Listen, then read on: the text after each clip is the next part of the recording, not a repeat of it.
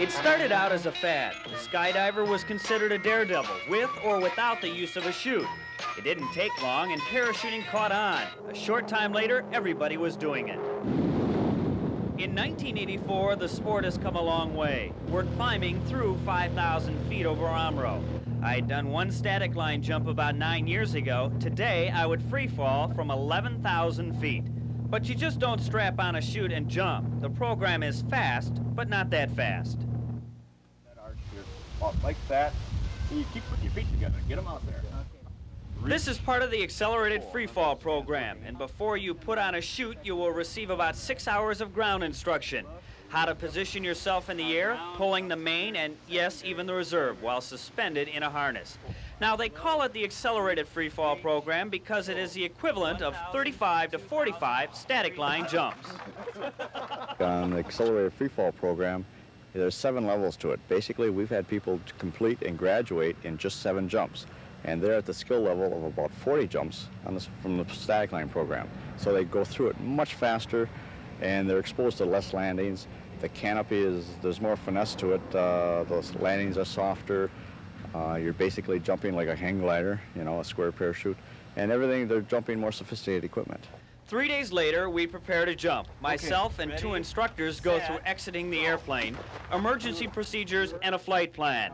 They tell me I will land on the target. Final back in this nice open view.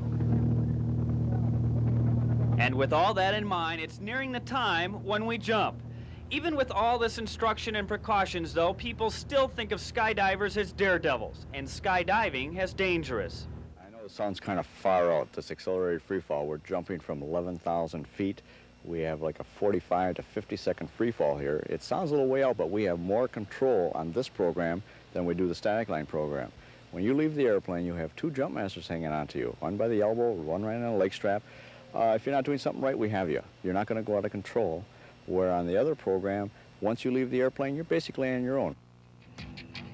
4, 3, 2, 1, Earth below us, drifting, falling, floating, weightless, calling, calling home.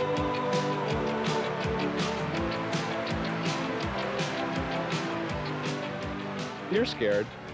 It's just not a medium that a ground animal like us is used to. But it's a mental thing. You overcome it after a few jumps, and you get to feel much more comfortable.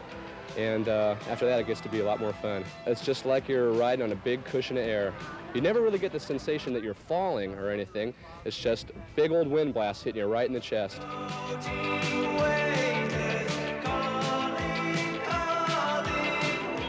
At 5,000 feet, I deployed the maid, just floating in the air for a while.